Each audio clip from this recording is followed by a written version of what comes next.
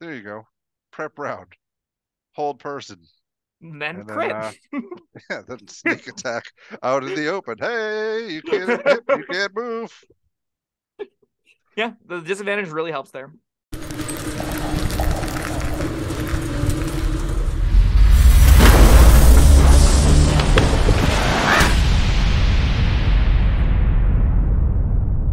Hello, friends. Robert Bevan here, author of the Caverns Creatures series of comedy, fantasy novels, and short stories. With me is Sam West, and today is our another Martial Monday. Still can't It's get like that a right. third of a Martial Monday. This is like a Yeah, third of a different kind of option too. yeah, but this is what we got. It's true. All right, we're starting it on rogues now with the first of the bunch, the Arcane Trickster. Which is like half wizard, half rogue. Lots of Yeah, fun. I I mean, think this all rogue. is yeah. A lot of like the things don't feel very roguish to me, but it's I like, know, but I'm saying you still get full base class rogue. true. Uh, I think this is. I'm gonna rub the bandit off. I think this is the best rogue archetype. I don't think it's particularly close. I think this is the best designed one, and I wish more options in the game just had third casting because oh my god, does it make a difference? It's pretty cool. Yeah. So this is from the PHP. It is they somehow really nailed it out the gate. I like almost everything here. So it starts you with the Arcane Trickster spellcasting table, and we all love tables. We played in second edition and third edition, all that fun stuff. But the gist of it is you start with three spells known and two cantrips and mage hand known. So you start with knowing 6 spells, and you start with 2 first level spell slots. Then next level you get one more spell known and one more first level spell slot, and every 3 levels after that you increment like a normal spellcaster would. So where a wizard gets 1 level, they go from 3 to 4 first level spells and 2 second level spells. At 6th level or 7th level, whenever you go for is 3 levels down the road. That's whenever you would go from having 3 first level spells to 4 first level spells in your second level spells. This is sort of where they get the name of third casters. Is Yeah, every third level instead of every other level, you get your improvements to your spell slots. And you can cop out at 4th level I slots. just Those are thought it third level was like slots. less than a half caster. It is, But and yeah, also I'm it's just every saying I three thought that levels was when you the get name things. where the name comes from. In any case, if you didn't find that riveting explanation, all that enjoyable, we can talk about what you actually get. So like you get Sure. all of these spells. Go for it. You gonna say something? No, I said sure. Let's move on and talk about the subclass. Yeah, so you get this big like spellcasting block. I'm not going to read it all because it's just spellcasting, but you very importantly learn Mage Hand. That's a really important one. Additionally, it has whenever spells known to first level or higher, you have to choose enchantment or illusion spells for the spells you pick. Um, uh, you start with 3 spells known. 2 of them have to be enchantment or illusion. One of them can be whatever you want. The one that should be whatever you want probably should be find familiar. Yeah. That's just neither here nor there. Uh, Okay. as you gain levels, you can learn additional spells that can be from any school of magic at 18th, 14th, and 20th level, which means just like a little under half your spells will be any wizard spells. Otherwise, it have to be enchantment or illusion. That's just the important notes of why these differ in spellcasting. Also, you cast spellcast with your int modifier, so you know your intelligence is gonna be important for this option. Now they've gotten through all of the spellcasting asterisks, that is a whole like class-defining archetype, which is you just get alongside another third-level subclass feature, which I think should point to everyone on the planet to say, "Wow, some of these subclasses got a raw deal. Look at you, monk." Yes. You get Mage Hand Letterman in addition to this. So Mage Hand Letterman says, starting at 3rd level, when you cast Mage Hand, you can make the spectral hand invisible, and you can perform the following additional tasks with it. You can stow one object the hand is holding in a container worn or carried by another creature. You can retrieve an object in a container being worn or carried by another creature, and you can use thieves' tools to pick locks and disarm traps at range. You can perform one of these tasks without being noticed by a creature if you succeed on a sleight of hand check tested by its perception check. In addition, you can use a bonus action granted by your cunning action to control the hand. This is such a neat little tool. I Yeah, love this thing. I do too. There's one thing I don't like about it. What? This makes me not want to take telekinetic. Because it doesn't scale as well I because don't, they both well, are I don't get invisible. as much juice out of it because this gives you a lot of what that gives you. Yeah, you still get the extra range out of Yeah, telekinetic at yeah, least, but you lose out on the invisibility bump and all that fun yeah, I stuff. know. But yeah, all that is to say, this is pretty amazing. Yeah, it's a fantastic little feature. I genuinely think the juice of it is invisible. Invisible mage hands are really fun and really Mm. cool, and you can do a lot of stuff with them on its own. A lot of like the actual sleight of hand stuff is not going to be the most impactful effects in the world. There'll be Well, I some mean, it times. depends I mean, like I said, you're not just a little bit rogue. You're all rogue, and if this really enhances some of the rogue stuff you want to do. It can. Like, if you're the kind of rogue that scouts ahead, and you will be with this archetype because you get things like invisibility at your disposal, which are enormous boons. We'll cover the spells you're going to get later, but like there are huge boons that spellcasting offers you as a rogue, but you desperately want on your sheet. Yes.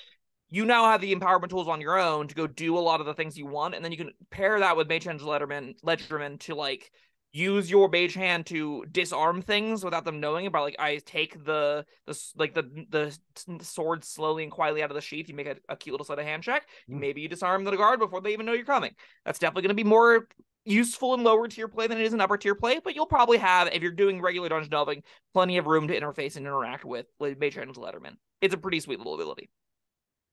I mean, there's always going to be, enemies with weapons. Your ability to disarm them with this is going to definitely vary. Yeah. Worth a shot. Yeah, it might be sometimes. And it being your bonus action also is like genuinely a real deal. If you get the drop on somebody and you attack them with your action and they haven't gone yet, you can use your bonus action if your mage hand is out to move your mage hand to them and try and pull out a weapon from their sheath and get it away from them. You can do all that with just your bonus action. Now, it's going to have a lot of asterisks, like where's your mage hand? How far can it move? How close are you to it? When is all this kind of going down? But there are going to be real times in combat that you're going to be happy to use your bonus action to move your mage hand and do things with your mage hand. It's a sweet little first level ability. Absolutely. Next feature you get is Magical Ambush, starting at 9th level. If you are hidden from a creature when you cast a spell on it, the creature has disadvantage on a saving throw it makes against it. That's cool. Yeah. This is also important to note. At 9th level, you've got 2nd level spells at your disposal. So you've got things like Blindness, Deafness in your back pocket if you want it. You got Hold Person if you want it. That's an enchantment spell. So you can have really debilitating saver dies that aren't going to be like, they're not going to be competing with Banishment. They're going to hit more often than a lot of Banishments are because you can just bonus action hide, next turn, Hold Person. Really cute little play pattern. I like it a lot. Still not going to be used all that much, but it's great little gravy that actually makes your spells feel like they have punch even when they're lower level than your competition. I don't know. I see myself using this a lot. I see you sneak attacking a lot, and that's going to make this a lot worse, right? This is definitely a prep round kind of thing that you want to do, not necessarily something you're going to be using round after round after round. Especially because, again, at 9th level, you have 6 spell slots total. Yeah, there you go. Prep round. Hold Person. And then crit. Then sneak attack out in the open. Hey, you can't move. Yeah, the disadvantage really helps there. And not only it is any saving throw that includes subsequent saves that they make against this. So breaking free of your Hold Person is a lot harder than it is against even like some of the wizards and stuff, as long as you're keeping your int nice and cozy. Well, you have to stay hidden though. Which, if you are hidden from a creature when you cast a spell on it, it has disadvantage on any saving throw and makes a spell. Oh, this turn. It does specify this turn. Thank you. So you can't get up and dance while you're sneak attacking it afterwards. You can, but it's never going to have to. I guess. Hold on. If you are hidden from a creature when you cast a spell on it, it gets disadvantage this turn. All subsequent saves will be normal because it just checks when you cast it and it affects just that turn. Okay. All right. So great. Good. Made a mistake, fixed a mistake, everything's great. And my play pattern is intact. Exactly. Well, as intact as it was prior. Versatile Tricksters are 13th level feature. So at 13th level, you gain the ability to distract targets with your mage hand. As a bonus action on your turn, you can designate a creature within 5 feet of the special hand created by the spell.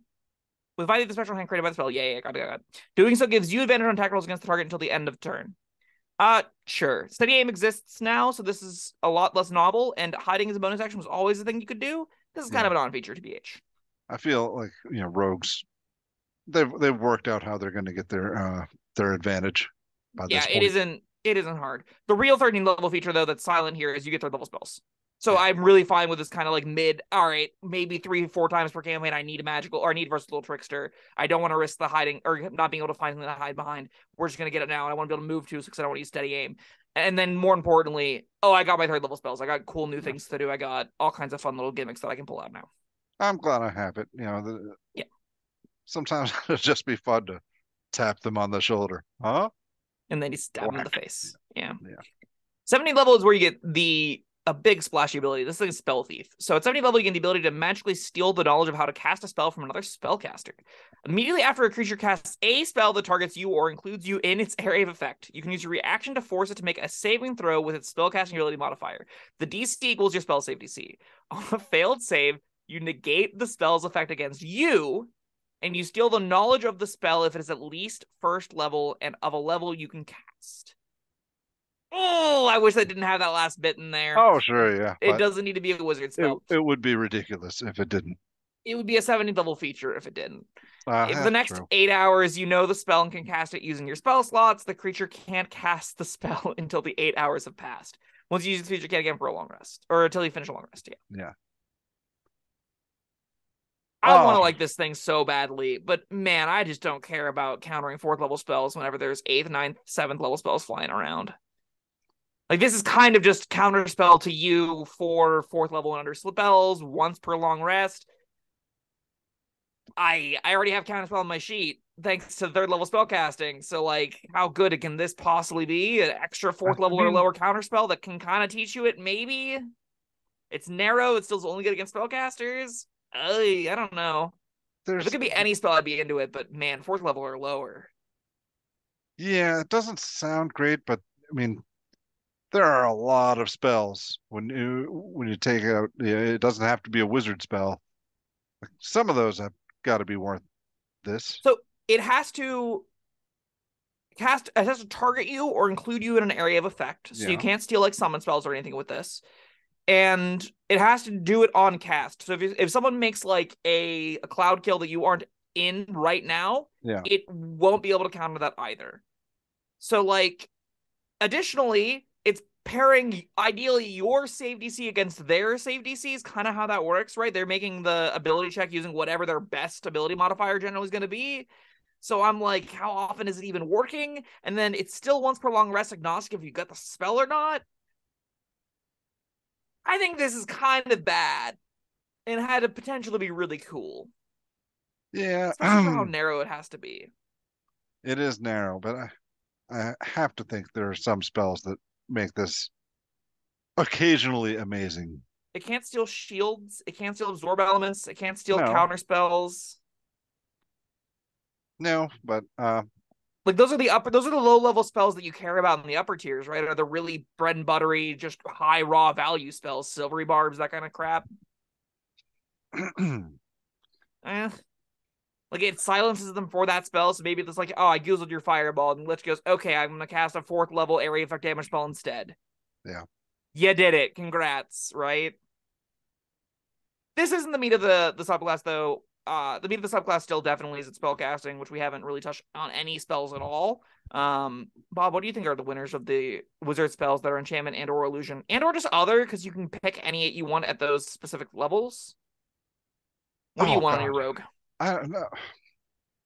Well, definitely want invisibility. Are we That's talking an easy first second level? level one. Yeah. All right.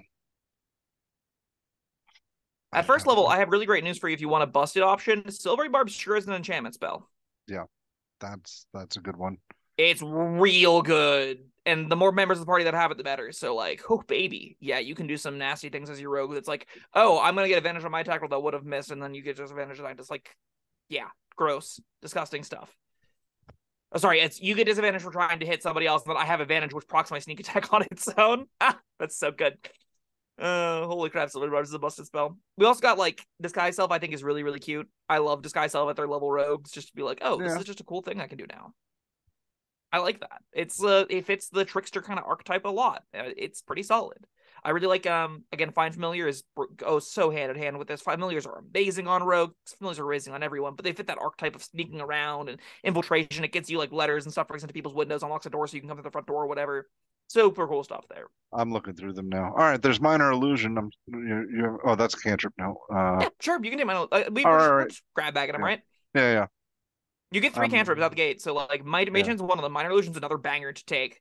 You probably don't need any of the damaging cantrips, but you could take like Booming Blade. That one's kind of a harmless upgrade to your weapon attacks. It's only making 1 left attack around. So if you're doing combat rogue things, sure, it's kind of free. I'm still not in love with it. I still think most of the time I'd rather just have another utility cantrip, but ooh, they're slow. Is that does that count? Third is a third level No, that's spell. transmutation. Yeah, here I'm gonna send you the list just for your ease of perusal, and you Okay. can just take a look at these. They're just the enchantment and illusion spells. Oh, Slow right. is not Good. enchantment That's nor helpful. illusion. No, that's transmutation. That's true.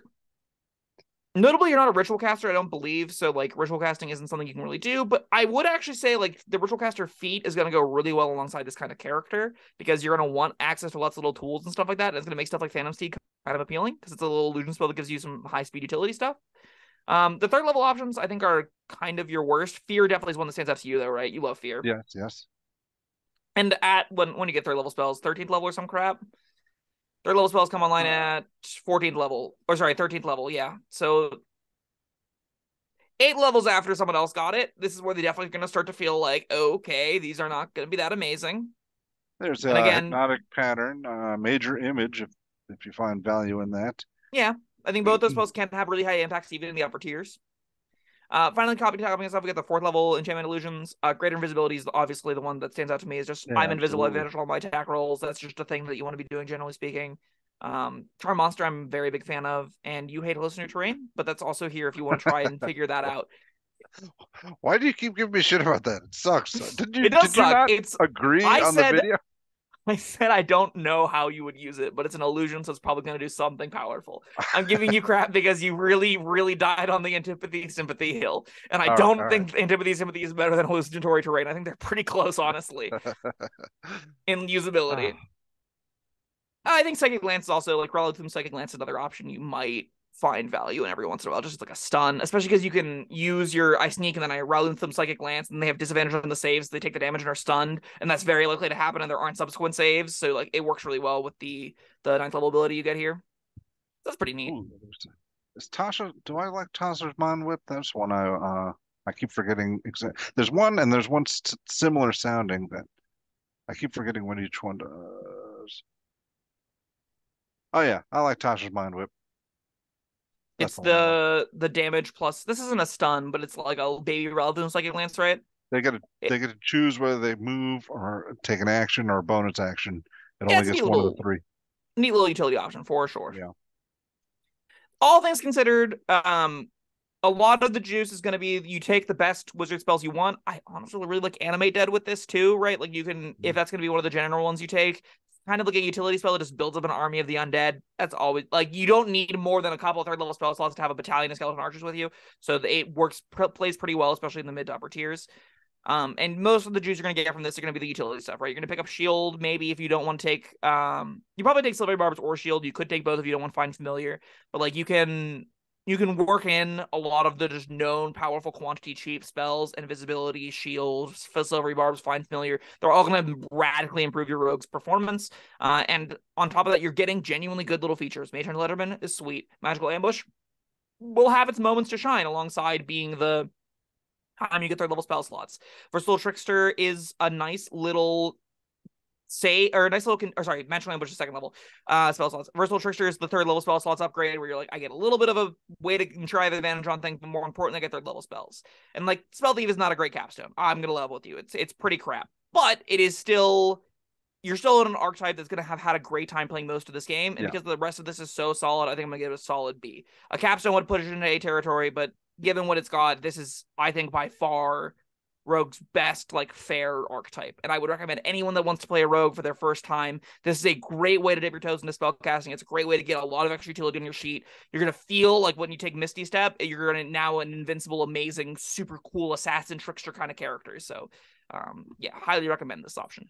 All right, B sounds good. And yes, I'll agree. It's not at face value the best capstone feature in the world. What I'd like to hear from you, dear audience, is what are the spells? I didn't have time to peruse every first through fourth level spell in the game, but what are the spells that would make this amazing? Like I think it has the potential to possibly be. Let us know in the comments, and let us know your general thoughts on Arcane Trickster as well. Um, there you go. That was Arcane Trickster. Thank you, Sam. Thank you, everyone, for joining us. Like, subscribe, all that fun stuff, and we'll see you next time. Bye bye. I cannot press the end button.